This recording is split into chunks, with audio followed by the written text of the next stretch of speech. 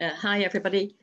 Those of you who have been with us at previous NERI meets will be aware that we are also involved in a special interest group, or a SIG. And we call our SIG VPAR, which stands for Values-Based Practitioner Action Research. We run the SIG in tandem with our NERI meets because the aims of both groups are quite similar.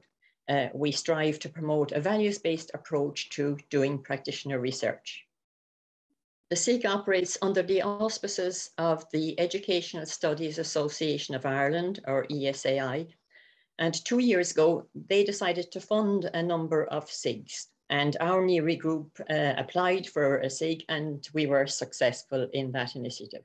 And we're very grateful for the support we have got from ESAI, because thanks to them, we have been able to invite researchers of international repute to give keynote presentations at our NERI meets.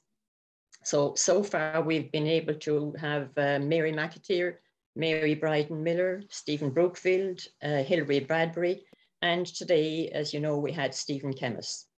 And the topics that they spoke on in their keynote presentations relate to some of the salient features of the living theory action research or self-study action research. And through those presentations, we were able to explore areas such as the values base of action research, the ethical implications of doing action research, critical reflection, action research for transformation, and then Stephen's talk today on transforming practices. The SIG funding also enabled us to extend and strengthen our connections with other like-minded organizations. For example, eJolts, CARN, and of course, ESAI.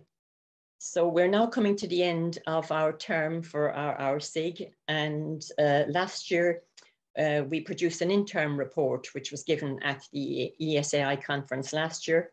And now, as I say, we're coming to the end of the 2 years, so we need to do another presentation on what we have done over the course of the past 2 years. And this will take place at the ESAI conference on the 7th to the 9th of April. And I think that's taking place in the Marino Institute of Education here in Dublin.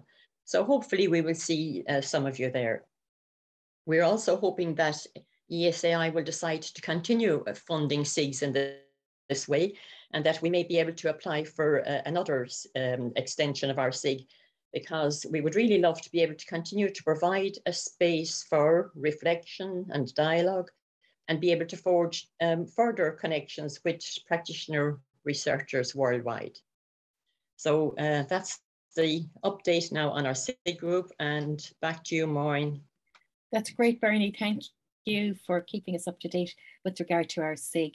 I'm not 100% sure if the ESAI conference is actually going to be in Reno or whether it's going to be online. I think it's under debate at the moment.